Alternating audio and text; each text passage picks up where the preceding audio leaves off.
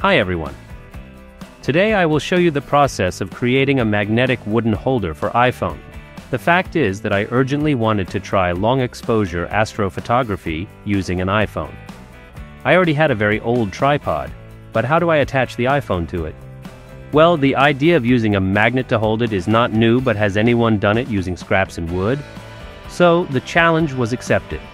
As often happens, I started with prototyping and thought that it would be enough just to place the magnets in a circle. Imagine my surprise when I discovered that in some places the magnets behave strangely, as if, at the point where the magnet is applied, there are two poles. That is, a small displacement leads to either attraction or repulsion.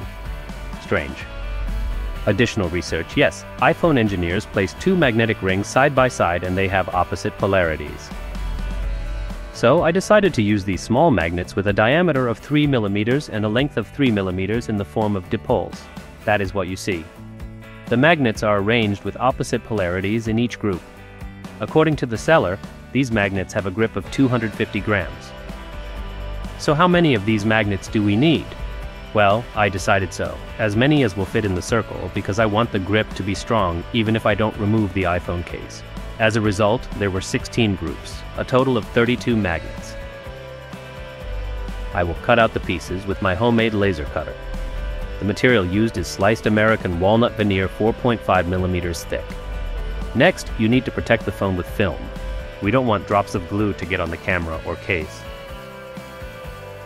Here I wanted to cheat, and I almost succeeded.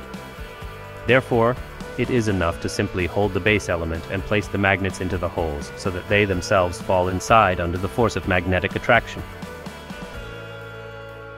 Then I drip CA glue into the holes and use accelerator spray, polishing a bit the excess CA glue a little.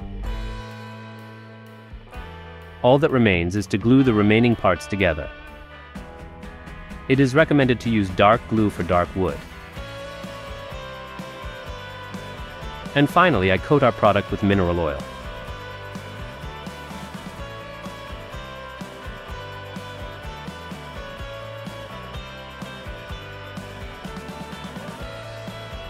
Let's check how this will work.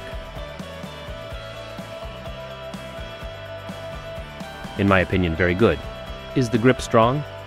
Yes, strong enough to hold your iPhone upright with confidence. This was a one-day project. Hope you enjoyed it. If you want to make it by yourself, I will leave a link to the layout in the description below. Yes, I almost forgot. What about the iPhone and long exposure astrophotography?